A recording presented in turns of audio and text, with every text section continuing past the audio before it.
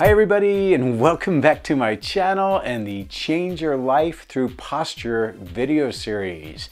All right, so this is a really exciting time for me now because we're at the point where I'm giving you some updates of how things have been going for me, and also I have a real special project that's coming up that I want to share with you guys. So this is all part of the manifestation process that I was talking about at the beginning of my entire series. So it's kind of important. So the very first part of it is, of course, we're going to get back to the hair, because I want you to see, first of all, look how long this hair has gotten. So it's been just about a year, maybe a year and a half since the video series started, but almost 2 years since I started cutting my own hair. And you can see, I'm gonna go and take it off. Put that down. Look at this. There it is. There's the long hair. It's tangling a little too. And learn how to deal with that part. That's really fun. And it's really important that we're talking about it right now because it's crucial to something that's coming up. So the project that I'm doing, it's gonna be really interesting. So look at it now. Here it is. I'm also gonna put up when I first started the video series. You can see how much shorter it was, right? And then I'm also gonna show you before I even started the video series. This picture was in Grand Canyon, at the Grand Canyon, I believe. I had, that's when I've been cutting my own hair. So check that out. And that picture is really important because it's crucial to what's happening next. All right, I'll explain that in a minute. The other thing that I wanted to cover with you was, of course, the physical posture.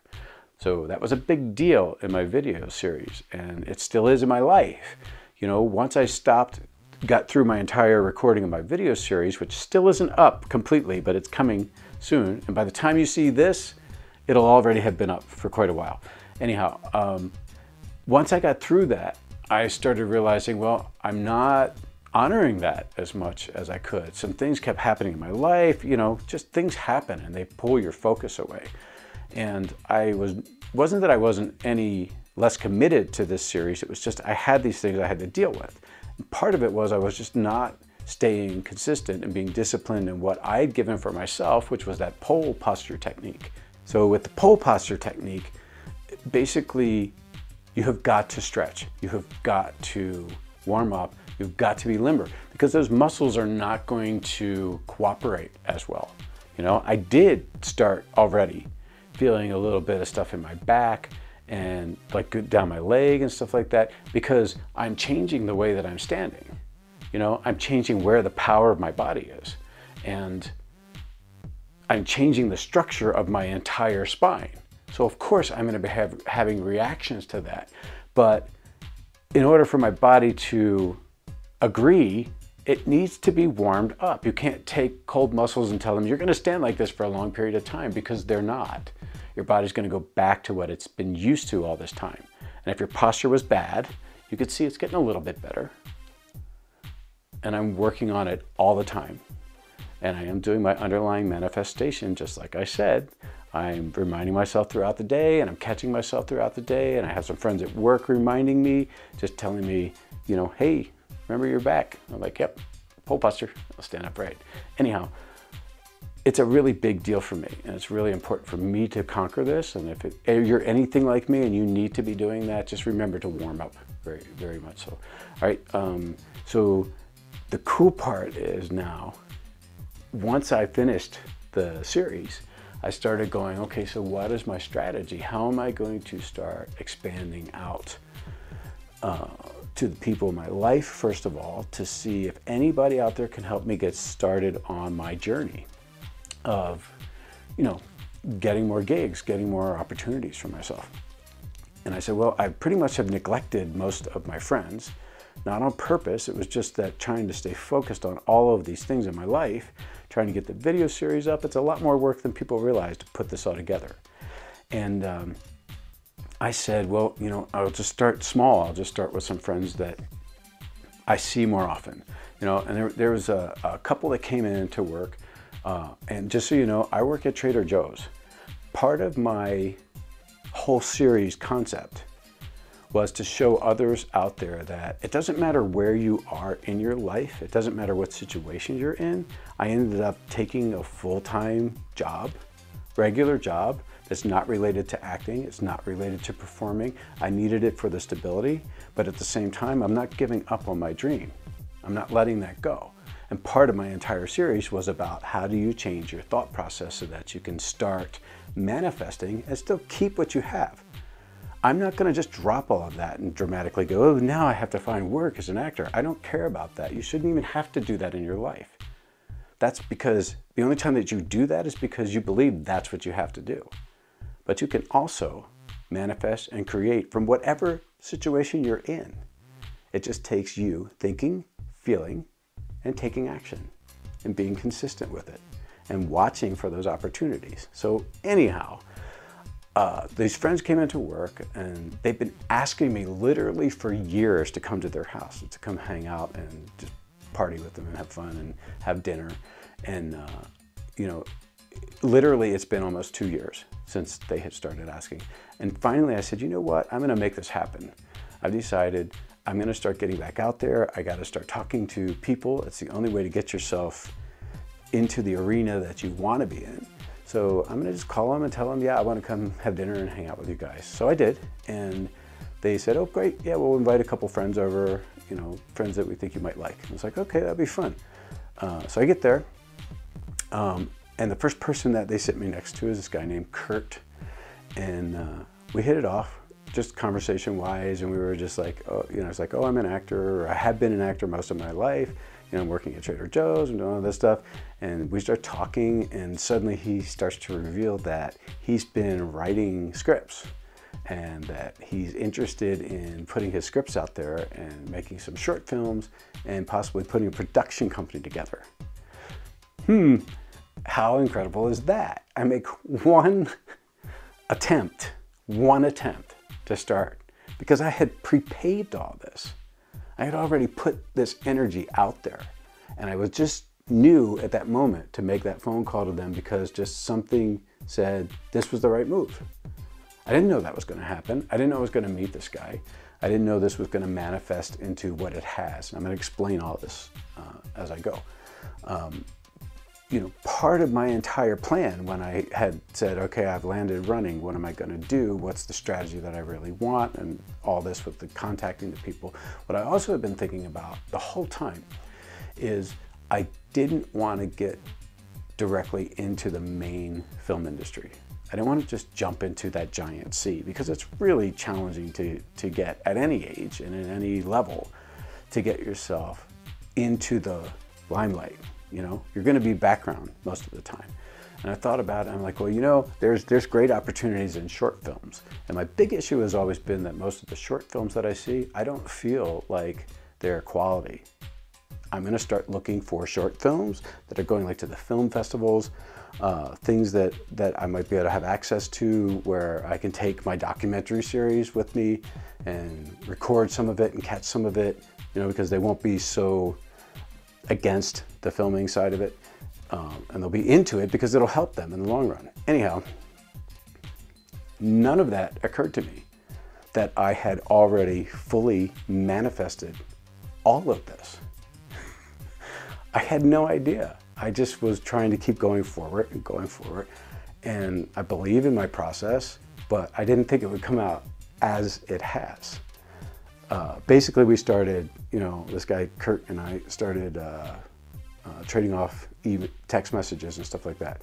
And we were keeping in touch. He was sending me more copies of scripts that he liked. I said, well, I love this one. I would really love to be a part of this. And he goes, you know what? There's something in there for you that's great. It happens to be the lead in the film. And it's a short film. And it's called, I can say it now, I guess, Forgiving Retribution is the name of it. So the more we started talking, the more I realized he really is interested in me for this role, you know? And I kept giving my feedback, and he realized this is a guy who knows what he's doing. He's a good actor. He can probably really make the film even better by adding what he has to offer. So eventually this just happened finally. So for this entire year, this has been going on, right? So I started manifesting way back. I didn't even realize that it was actually happening. I was just planting seeds. But eventually he just recently sent me a text message that said, oh, how do you feel about cutting the hair? I was like, what? Oh, there went that. That project's pretty much done, because this has been such like a signature look for me, and it's been part of my identity. So I'm like, you know what, can we have a sit down? Can we just have a little lunch or something? And he's like, sure, yeah, let's meet for lunch. So we met for lunch, talking about all the other stuff. And I finally said, you know, about the hair, this is like part of my identity. This is part of my entire video series. I foresee in the future with me doing my songs and some of the country songs I want to put out there that I actually wrote, I see myself basically like this. So I'm pretty committed to the hair. And he was like, okay, well, I mean, we can give it a shot. We can work with that and see if that's going to work out or not. I was like, okay, that sounds great. And left. And as I was leaving, I was like, no, that didn't sound great. It didn't feel great, because I think he wants another vision. He has another vision of how I should look, you know? And so this gets really fun. This gets very fun for me. So I finally was like, about a week ago, I thought about it and I was like, wait a minute, what am I doing? I'm doing the same thing. Like when in my early video series, I was talking about, you know, how I was always saying, oh, maybe I'm not right for it. I don't know what I'm going to wear. And I was basically discounting myself. I was basically excluding myself from all those projects. And I looked at this and I said, do you realize you just repeated history in your life by pretty much excluding yourself by saying, oh yeah, I'm not going to get the haircut. Okay. So then I'm like, okay, so what do I do? How am I going to handle this? And then I thought again, and I was like, this goes deeper than I realized, because this is like a major aha moment for me. When I first started out, I was in 5th grade when I did my very first performance, right? I was just so in love with the concept of being in a play. Well, we had a play and it was called Tom Sawyer. It was a musical, right? And Tom Sawyer is like Tom Sawyer, Huck Finn. I'm sure most people know what the reference is. Anyhow, I was cast in it, and I was cast as a really small part. And I was like, okay, this is exciting. It's my first part. It's something that I can learn. And I was just so eager to learn that I literally learned the entire script. This is like more than an hour-long musical. I learned the entire script. I learned every character's part. I learned Aunt Polly. I learned Becky. I learned Hook. I knew everybody's part. Tom, of course. I was just a small little character. Anyhow, flash forward, we start all our rehearsals. We get down to the last 2 weeks before our play is about to take off. And the guy who was playing Tom Sawyer had extremely long hair. How funny is that? And guess what? He decided 2 weeks before that he didn't want to get his hair cut. And he thought they'd be okay with that because he'd been rehearsing all this time. Well, the principal said, well, I'm sorry, this character has really short hair. That's who he is, so you need to do that. And he said, I'm not going to do that. So guess who was cast 2 weeks before it opened as Tom Sawyer? Because I had short hair and I had the clean cut look and all that stuff. But I knew every single line and they knew that. And that started my actual acting and performing career. And here I am now about to flip my life and do the same thing that this guy did and let something pass that could have changed his entire life. He could have had a whole career in performing. I got a career in performing because of that change. So who am I to say, oh, I'm not going to get my hair cut because that's part of my identity? Really? Okay. I finally saw it. The light bulb went off and I said, okay, here's what I'm going to do. So I turned around and I sent him a message back. Something happened with the script in between all of this that I was sending to him about somebody that I wanted him to read their script. And it wouldn't go through in text, so I sent it by email. And I had forgotten that in my email, that one picture I said that's important to look at, that picture is in my signature part of my email. So his only response back was, "Oh my God, that's you in that email. That's the look I've been looking for." And I was like, oh man, I think I know where this is headed now. I think I see the whole connection, you know? I see what's going on. I see what's about to happen here. So I negotiated back. I sent back another text to him and I said, okay, here's what I'm thinking. You know, I know that you're more interested in seeing the cleaner cut look on me as the actor. And I know this is part of what my whole project has been about, my whole video series. I said, but part of my video series also included me being able to come to the whatever gig I have or event and record it for the viewers, for my channel and for my actual series, to show the whole process. Because I talk about that in the very beginning of my series when I'm explaining what it's about. I said, I want to take you with me. I want you to see what it's like for me as an actor and the challenges that I go through. So I said, why don't we do this? How about if I'm allowed to take most of my documentary series, I can take pictures, I can take videos behind the scenes, and we'll start with me doing like a test shoot with the hair so we can see how this looks and decide whether you really think it needs to go or not. And then I'll have to think about it and I'll have to make a decision about it, but I'm more than likely happy to probably do that as long as I can bring all of my video stuff and be able to record this process. And he goes, I love it. I think it's fantastic. So it took me until about a week ago to figure out this has all been sitting in my lap. I just needed to put it all together. I needed to be the person who was the solution. Once again, I'm your solution. He loves the idea, so tomorrow morning, guess what? I'm going to be going and starting this entire process for myself. I'm going to go with the hair long and we're going to take a look at it. We're going to talk about it. He's agreed we can do a little sit-down chat and I can record that where I can kind of find out a little bit more about the character with him, and we're going to talk about the hair. And the whole thing is literally happening. It's very exciting for me. It's very emotional for me because this is literally all I've wanted. And what an incredible feeling to know that the process that I've been believing in and the concept of thinking, feeling, and taking action does work. For me, it's proof. It's 100% proof that I can make this happen for my life. And this is just the start. This is just a minute little start, but it's gigantic in what it's going to pay off with. You know, the opportunity for me to get this film under my belt. It's a short film, exactly what I was looking for. I have full access with my video equipment to be able to capture a documentary style of this entire thing. We can then use it together once the film goes to where he expects it to go, which is, guess what? The film festivals. So that's a massive amount of exposure. If it takes off, we have a whole behind the scenes recording that we can make another video out of and refer that through YouTube or wherever, any social media, to say in support of the film for giving retribution, check out our behind the scenes stuff.